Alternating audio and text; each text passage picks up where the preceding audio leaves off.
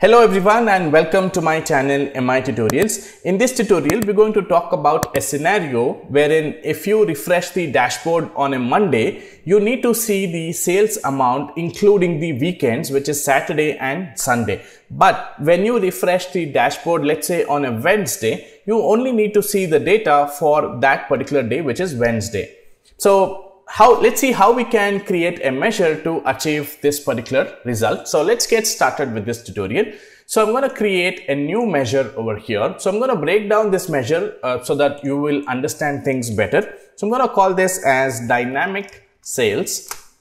I'm going to create a variable over here. I'm going to define this variable as date is equals to today.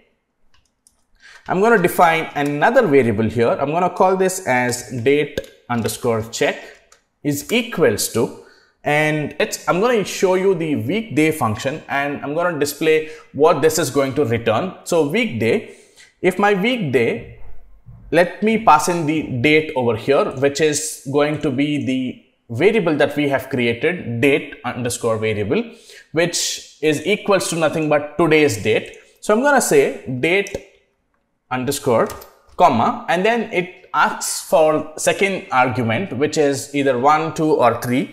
1 meaning that your week starts on a Sunday, 2 meaning that your week starts on a Monday. So in this case, let us use the second example wherein we are saying that our week starts on a Monday, and then I'm going to close the bracket over here. And then whenever you define a variable, you need to also have a return statement. I'm going to say return date check for now. And I'm going to commit this particular measure, and let's go back. Now let me just bring in this particular measure into a card. So the value that I have from this particular measure is 6. So today is Saturday, that's why it's showing 6. And we said that our week starts on a Monday by mentioning 2 over here. If I change this to 1, what happens? So it says that our week starts on a Sunday and today is Saturday, which is the last day of the week. Hence, this is showing as 7. So let's continue with 2 over here. So we have the value as 6, right? For example, if I change this to, let's say, to a Monday's date, right?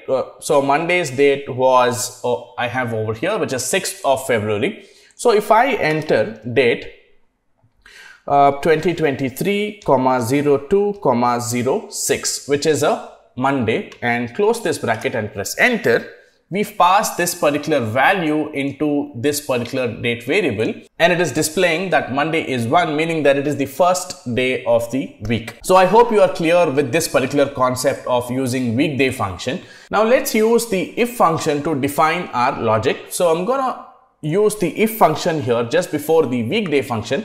So if my weekday is equals to 1, then I want my date variable that I have over here needs to be subtracted with 2 over here, meaning that this will give us today minus 2. So if it is Monday, it's going to return the Saturday's date. All right. So if it is not, then I need just date.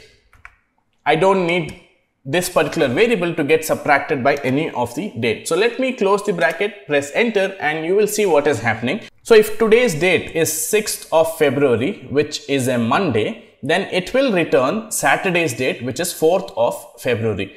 If this is, let's say, 8th of February, it is not a Monday, but it is a Wednesday. If it is 8th of February, then it will just return 8th of February. All right. Now that we have achieved this, let us now calculate the sales amount. So let's define another variable here called as sales underscore is equals to, I'm going to use the calculate function, calculate sum of my sales amount. If you already have the sales measure, you can just pass in the measure over here instead of doing the sum. And then I'm going to use the filter function, filter, and then the first argument over here is it's asking us for the table. In my case, the name of the table is sales over here, comma, over here I'm going to say if my order date is greater than or equals to date check And then I'm going to add another condition so that it filters the sales value only for the date which is less than or equals to today. So what I'm going to do is I'm going to add ampersand twice over here, meaning that this is going to be an AND function. It's going to look for this condition as well as the second condition that I'm going to mention over here. I'm going to say if my order date is less than equals to date. Remember, over here I'm passing in the date check variable, and on the second line over here, second condition over here, I'm passing in the date variable, and then I'm going to close the bracket once, twice, so that the calculate functions gets completed, and then I'm going to press enter. And still it is returning date check over here. I have to change the return here to return me the sales amount instead of the date. I'm going to press enter. Now I'm getting blank sales over here. The reason why I'm getting this is because I made an error over here. So instead of passing in the second month, I passed in the 8th month. So that's why I got that particular details. So my date now over here is 6th of February 2023, which is a Monday. And you will see that we've now got the sales amount as 3927. So our condition was, if it is a Monday, then we need to calculate the sales amount for Saturday, Sunday and Monday. So let's see if this is showing us the right result. So let me come over here and filter for 4th, 5th and 6th of February. 4th, 5th and 6th of February. And you will see that we're now getting the sales amount as 3927. Which is exactly what we have in these 3 days, and that is what is being mentioned over here.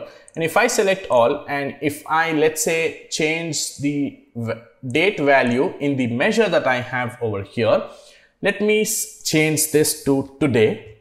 This is what you should be using in your measure if you want to calculate today's date, and press enter. So this is going to consider today's date, which is today is a Saturday, and my sales amount for today is 609.